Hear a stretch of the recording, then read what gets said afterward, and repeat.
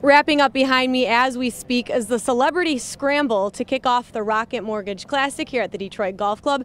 Everybody's here. Celebrities in the game of golf and out. Tom Izzo, Dylan Larkin, Barry Sanders, Calvin Johnson, among the Detroit stars here today. Megatron actually caught up with our very own Brad Galli earlier today. That's where he told Brad that he's on his way to become a scratch golfer.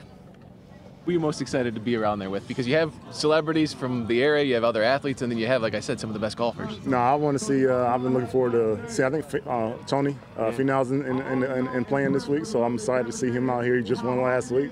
So hopefully he can, get back to the back.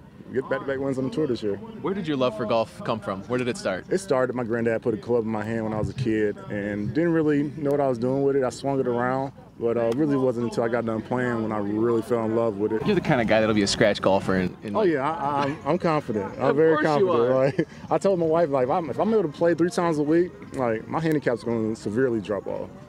You look good too. You got the part. You dress for success too. I'm dressed for success. You look good, feel good, play good.